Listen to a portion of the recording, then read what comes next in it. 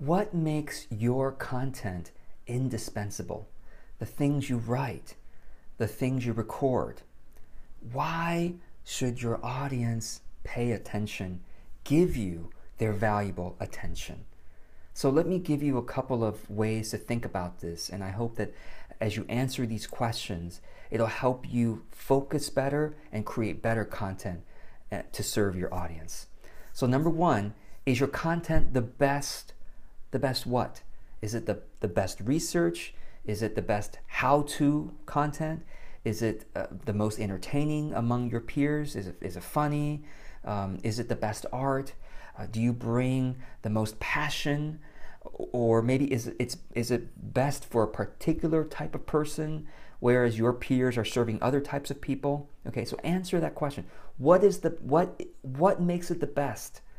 Doesn't have to be the best video in the world or the best book in the world, but it's the best what?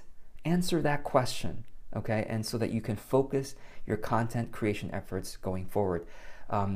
My example is that I aim for my content to be the best in terms of the combination of being excellent business and marketing advice infused with a true caring for my audience, and where the content is from an ethical and spiritual worldview.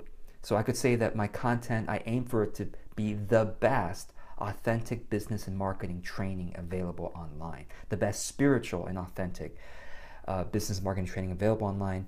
Now that's what I aim for. But once I got clear about that, then I say, oh, I don't have to be the best business and marketing training online. I would be setting myself against competing with, hundreds or thousands of other, business and marketing teachers. But I can be the best in terms of bringing an authentic and spiritual worldview to it with a caring style, right? So what about you? What makes yours the best? The best what? Okay.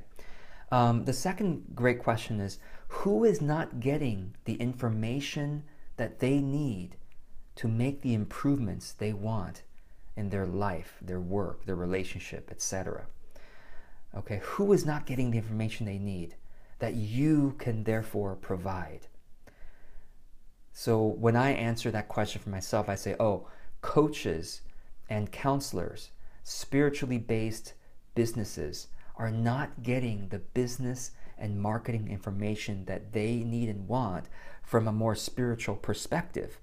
So, that's the gap that I can fill. So what about the gap that you can fill? What information is not being provided that you don't see enough out there? Maybe it's being provided by very, very few people, but it's not out there enough that you believe you can bring your own voice to that. Okay?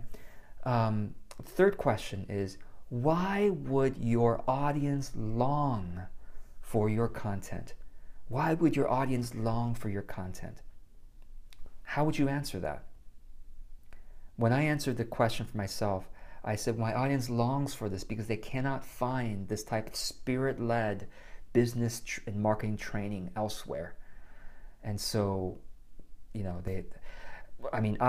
long for myself. I'm kind of creating it for myself as well, right? So why would your audience long for your content? And so if you answer these three questions, it will help you focus your